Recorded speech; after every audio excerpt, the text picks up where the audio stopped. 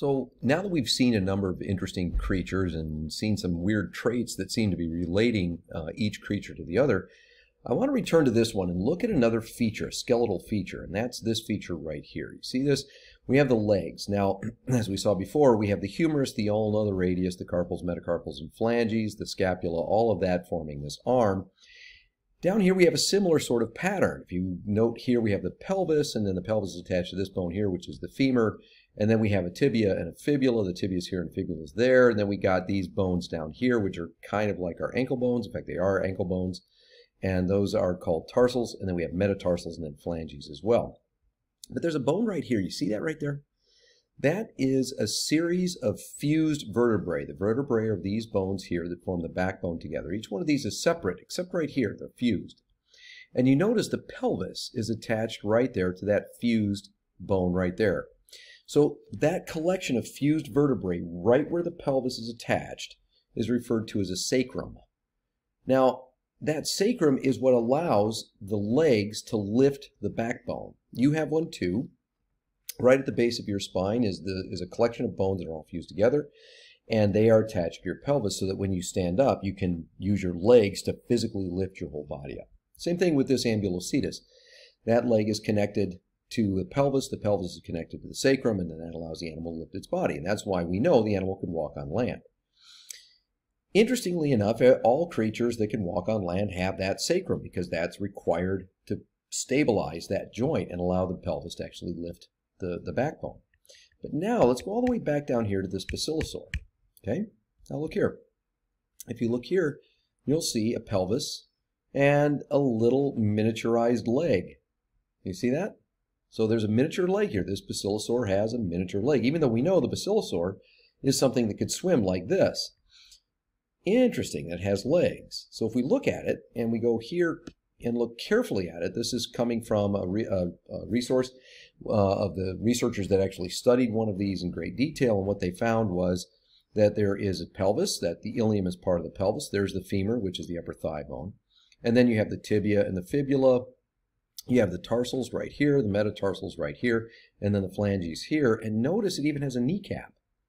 So this creature has a kneecap and a leg, but it's miniaturized compared to the rest of all of this. So that's an interesting sort of thing. Why is this thing has little tiny miniature legs? Well, that's related to this. Let's go back up to the right whale. Look at this. Right here in the right whale. Even though the whale itself does not have hind limbs, it has a pelvis and it has a femur and remains of those hind limbs, but they're entirely encased within the body. So the hind limbs don't stick out, except occasionally we find whales and dolphins with every now and again a flipper in the back, but that's it, and that's what this creature has. Now these things are bones that are entirely like our bones.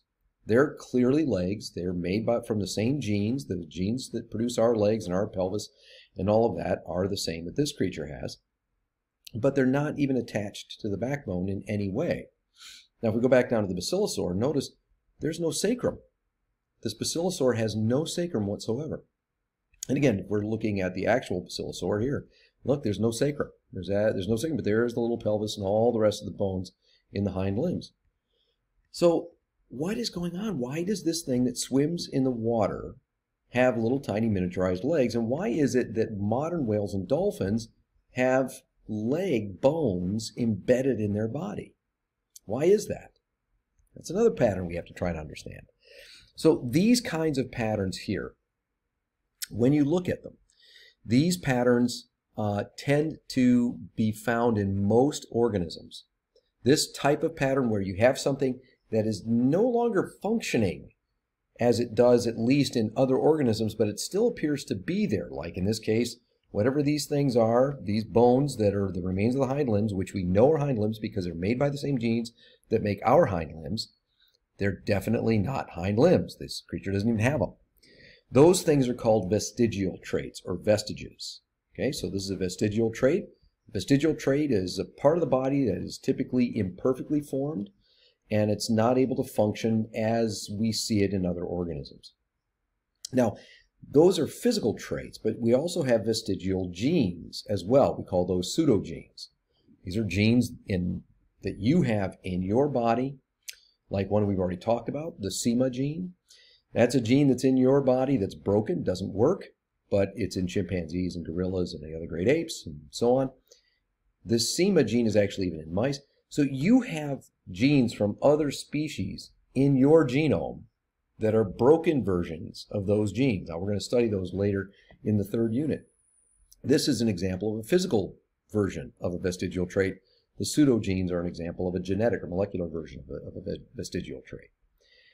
The thing about vestigial traits is this: they're very, very common. We see them in every species, every single species, except maybe bacteria. We can argue about that.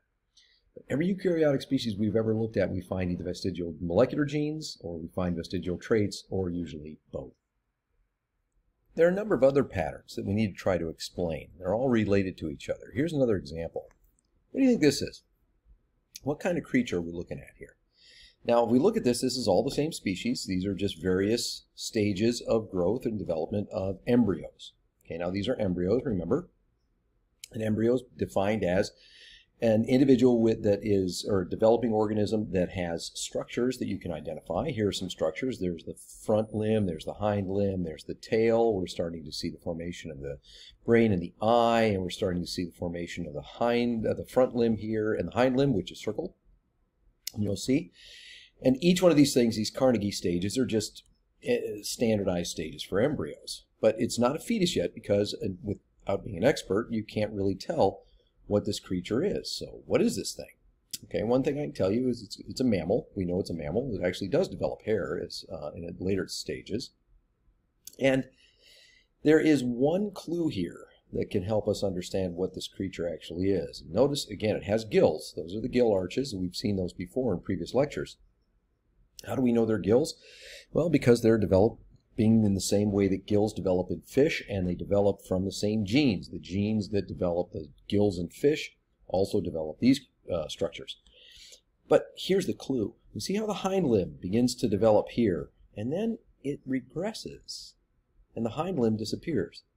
So the hind limb starts to form, but then stops, and it eventually regresses. So why is that? Well, the reason is that this creature right here is developing into one of these. It's a pan-tropical spotted dolphin, Stenella attenuata. And there's the mom, and there's the baby. And that is the reason why the hind limbs disappear. The hind limbs start to form, and they even do continue to grow, but they stop growing big, and so they no longer are extending out from the embryo. The embryo essentially grows around that structure, and that's why it is that we end up with hind limbs in living whales. This is a right whale again, and there's its hind limbs. So this thing does not have any hind limbs, except it has bones from its hind quarters that form the legs and the pelvis and that kind of stuff. It's all there, except that it's so tiny that it doesn't even extend past the animal's body. So this is kind of interesting. And like I said, this creature is going to have hair. It's going to be covered with hair in a little bit. And not only that, but here's a much later fetus. And you'll notice it has these little bumps right here. And guess what's sticking out of each one of these bumps? It's a whisker. Just like a dog or a cat have those whiskers sticking out of here. This guy, this attenuata, this is the exact same species, pan-tropical spotted dolphin. And this thing right here has these things that regress. Again, it develops whiskers like a cat or a dog or even a cow. It develops whiskers on those things. But the whiskers then disappear. Notice the adult doesn't have any whiskers at all. That's just a perfectly smooth body, no fur, no hair. This is a complete smooth thing. It doesn't have hair. Now remember, we said that hair was a synapomorphic trait for mammals, and we call this a mammal. Why is that a mammal? It doesn't have hair. But it did in the later stage fetus, and it has these hair structures here. Whiskers are formed from hairs, and therefore it's a mammal. It feeds its young with milk, and it had hair, but then it loses it. So there's another pattern we have to try to understand. This is a vestigial trait. These whiskers are vestigial, and these hind limb buds are also vestigial.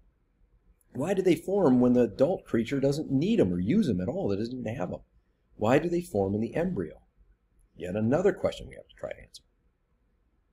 So there's one final pattern that I want to show you. And that's this. If we take all the species that we've looked at so far Indohyus and Ambulocetus and Basilosaurus and modern whales and dolphins.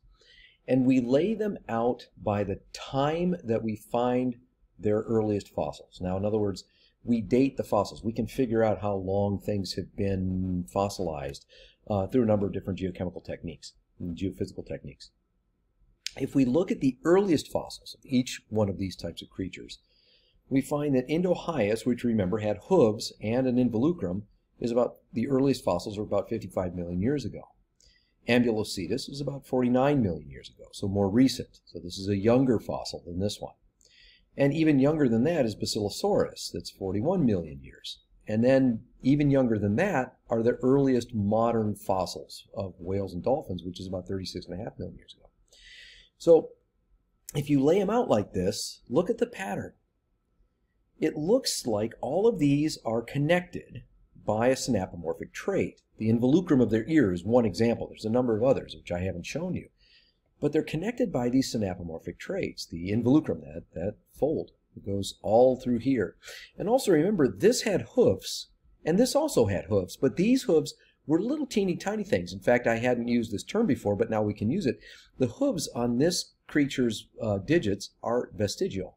They're not true hooves anymore. These are functional hooves, but these aren't. They're just like little tiny hooves that are at the end of the bones.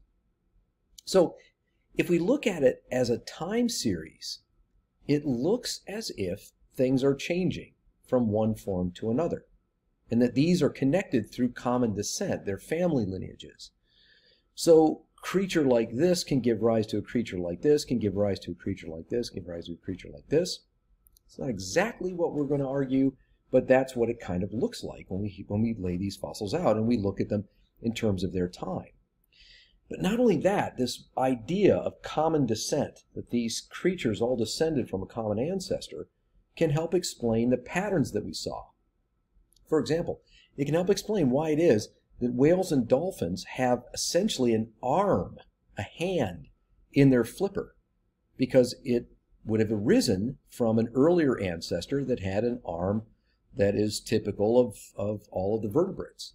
Okay, and if we look at the tetrapods anyway, the creatures that walk on land on four legs, which includes mammals and reptiles and amphibians and things like this, they all have that same basic body plan. Why? Because they came from common descent. The creatures were not created from scratch. They were created from earlier creatures. And if they were created from earlier creatures, that would explain why it is that the basic patterns are the same, even though a flipper is completely different from a leg that runs and walks from a hand that grasps and climbs. It's the same basic pattern because we inherited it from a common ancestor. Why is it that Ambulocetus had hooves? If it came from a creature somewhat like Indohyus, then it inherited those hooves. Why is it that whales and dolphins have hind limb bones, even though they don't have hind limbs? They have a femur. They even have patellas. They have tibia, fibula, all the bones in your legs. They've got, but they don't stick out. Why? Well, again, it makes sense. They inherited those genes from a common ancestor. The genes still function, but they're either doing something completely different or they're just non-functional. They just make something that doesn't really do anything for or against the creature. So those strange things start making sense if we put things together like this. It also explains why it is that we have design flaws. Why is it that these creatures make hair when they don't have to and have whiskers when they don't have to? It's a design flaw. It's a developmental flaw. Why is it that our knees are so bad? That we have ACL injuries and PCL injuries and all these different knee injuries that other creatures don't seem to have that much. Again, it makes sense because this knee right there, when it's bent like that, is not a bad way of doing it, not a bad way of designing it. But take that same exact pattern and make it straight like our knee, and that puts way too much pressure on the ligaments, and that's why our ligaments tend to blow. So if those things are something that is occurring because they are inherited from previous ancestors, that constraint from the way the previous ancestor was made is why it is that we don't come up with optimal designs. And we don't. The designs that are in our body are not optimal. They work, they're good, but we're basically a contraption. And we'll see that in the genes, like I said before. There's lots of broken genes. There's about half as many, at least, genes that are broken from other species in your body as you have functional genes. You have about 25,000 functional genes. There's more than 10,000 genes from other creatures that are broken in you, that are not functional. We'll see that when we get to the molecular genetics section.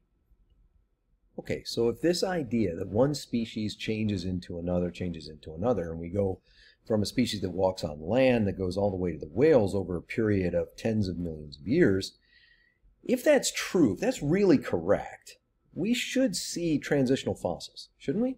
Shouldn't we see fossils that are somehow in between in terms of the traits that they have, Indohyus and Ambulocetus? But they should have the synapomorphic traits, right? They should have an involucrum in their ear, and at least between here and here, they should have hooves. And the same thing here, we should have other creatures with an involucrum, but also notice, looks like things are changing in a particular way. It looks like the limbs in the hind area are getting more and more reduced. So somewhere we should see transitions where those hind limbs get more and more reduced. Not only that, but we should also see the creatures becoming more and more aquatic. Here we have a creature that probably lived and walked around on the sides of streams, maybe lakes, and this thing probably swam around in lakes and streams. But this is completely in the water, as are modern whales and dolphins. So we should be seeing transitions that are becoming more and more aquatic, just like this. So do we see such things? Yes. Yes, we do. We have a bunch of them. I'm not even going to show them all. I'm only going to show you a few. Here's one called Pachycetus. Its ear bones had an involucrum. It had hooves. And this creature actually had a very, very cetacean-like head and ankle bones, and there's other cetacean characteristics that it had. Now, notice its time period. The earliest Pachycetus fossils are 50 million years ago. Indohyus is 55 million years ago. So that sits right here in the transition between Indohyus and Ambulocetus. Now, between Ambulocetus at 49 million years ago and Basilosaurus at 41 million years ago, we have a lot of transitional fossils. This one, Myocetus, this good mother whale, was about 47.5 million years ago. And notice, it's interesting here. You see right there, look carefully right there. You can zoom that in if you need to. There's no obvious sacrum. Now, there's reason to believe, based on anatomical evidence, that the pelvis was still articulated, meaning it's attached in some way to this backbone. But the sacrum is gone, and notice this is a younger fossil. And what would you expect? Would this have hooves or not? Guess what about its ears? It has an involucrum. In fact, all of these creatures have solid involucrums. Okay, what about this? Rhodocetus. Here's another one. Same sort of thing. Now here the legs are a little more reduced potentially, but it looks somewhat similar to Myocetus. The skull is quite different. It's definitely a different species. But Rhodocetus existed 47 million years ago. Okay, and Rhodocetus, again, had many, many cetacean characteristics in its skull. It's got an involucrum, and it still had an attached pelvis, probably. It's hard to tell. Now, here's another one that's been recently found. Perigocetus or Perigocetus. 42.6 million years ago. So that puts it between Rhodocetus and Basilosaurus. And it had cetacean characteristics like these others. It had the involucrum in its ear and ankle characteristics like the cetaceans and the early cetaceans, and its pelvis was attached. But then there's this guy at 41, the youngest of these new ones, just before Basilosaurus. This one's called Georgocetus. Georgocetus, if you look carefully right here, and again, you can blow that up, this pelvis is really tiny, and these legs are very much reduced. They're way bigger than what we see in Basilosaurus, but they're very, very reduced, and very clearly, they were not attached to this backbone. There's no sacrum, there's no other attachment points, so the legs were free from this creature. What's fascinating about this, given that it has a detached pelvis, and the evidence, of course, is found in all of these numbers here, are references that you can go look up yourself. This pelvis, if this creature tried to lift its body, the pelvis would dislocate. It just doesn't have the structures that are required for it to lift that backbone. And all of these are transitional fossils between Ambulocetus and Basilosaurus. So that's what we see. And in fact, there's a bunch of others that I haven't shown you here because I didn't have room. We see transitional fossils. What's a fascinating aspect of this, though, is this. Fossilization is rare. The vast majority of species that have ever existed on this planet, we know nothing about because they haven't lived in areas where they could become fossilized. So even though we only have a small fraction of the things that have ever existed on the planet, they always end up forming these transitions. Every single one that we find always ends up in the transition between some other fossil. So all of that is evidence that, in fact, things are changing. And not only do we explain the weird patterns that we saw, the design flaws and all the other things, with the fact that things are changing through time, but we can also see these transitional fossils are supporting that concept.